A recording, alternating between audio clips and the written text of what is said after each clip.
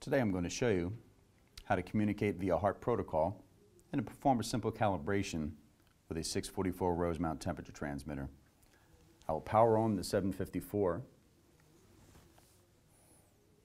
and as soon as it goes through its initialization process,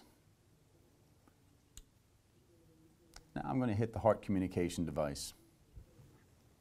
You see I'm expecting an error message because it went out there. It says searching for Hart device and none found, but it does give me an option on the F1 key to turn on loop power. I will do that, and then once again it will go out and look for the Hart device, and we'll see that it has found. It will give me all of the parameters of the device. It is also letting me know that it is in failure mode right now because we are not sending any signal to it. So we see that it is a temperature transmitter. My lower range value is 0 degrees C. My upper range value is 300 degrees C. I will simply hit the measure and source key, letting the calibrator know what I want it to do. So I will shift down to measure milliamp, and I'm going to source to a thermocouple type K. We're going to enter that. We will do an as found.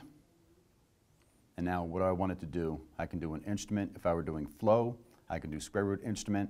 But since we're just focused on the temperature calibration, I will select instrument. Right now, my upper and lower range, I'm going from a 4 to 20 milliamp. I will set my tolerance. We'll just select 0.3. My delay, I can set to anything. I will leave it at 10 seconds.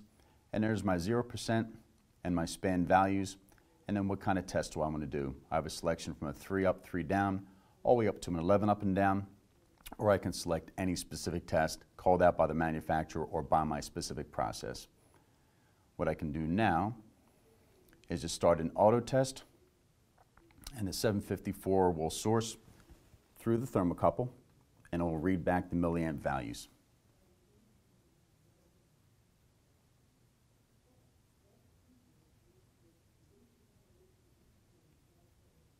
This will take a few seconds because I do have the 10-second delay built into it.